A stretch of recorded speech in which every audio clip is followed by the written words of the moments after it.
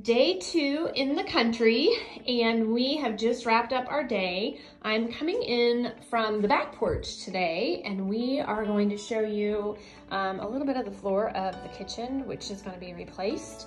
And then here is the entryway into the dining room, and we took out the carpet today and removed all the staples and the nails, and excited to get some paint colors on the wall and the trim and the doors, hopefully this next week, once we get the floors sanded and finished as well. So definitely opens it up into the living room, which is in there. The master bedroom is in here, and we've got 2 fabulous closets here. We ran into a couple of bumps. We had hoped the master bedroom and the guest bedroom would be as simple as the dining room. Unfortunately, they had glued the carpet to the hardwood. So this needs scraped.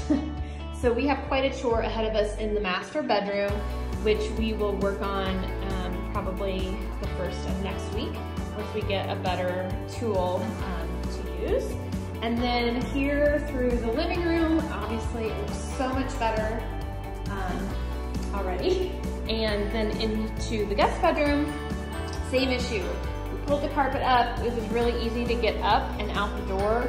Unfortunately, like I said, they glued the foam cushion to the hardwood, so we've got a lot of scraping to do.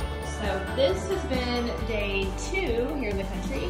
Still another gorgeous day, and it's so nice to be out in peace and quiet. We are really, really enjoying it and thankful for this amazing gift. So like I said, this was the dining room looking the other way, and it just, I tell you, removing carpet just changes everything. So excited for our next step. Tomorrow we're going to go get more supplies, and we will share more of an update with you.